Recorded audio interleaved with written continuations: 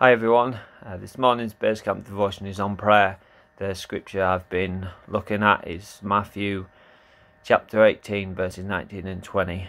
It reads, "Again I say to you that if two of you agree on earth concerning anything that they ask, it will be done for them by my Father in heaven.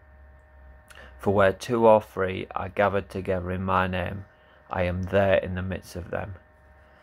As many of you will know, I was in a motorbike accident in June.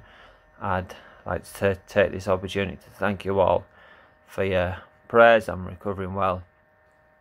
So during the accident I broke my back along with my ankle heel and dislocated my knee quite badly. Now I don't normally get too scared in situations. Maybe that's a gift from God, I don't know. But I remember being laid in bed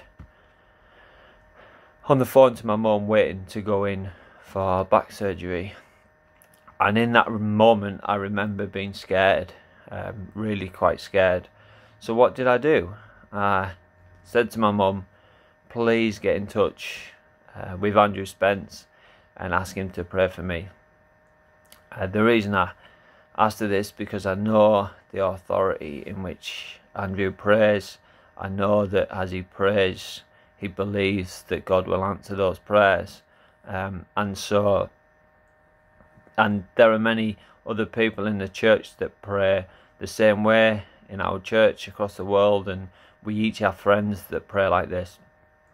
Now I know that me and Andrew weren't physically in the same place, but agreeing spiritually through prayer gave me a confidence and a peace that I needed in that situation. So if you're feeling down today, or you feel you need prayer for anything, why not get in touch with a friend, pray together, and feel that same confidence and peace that I felt that day.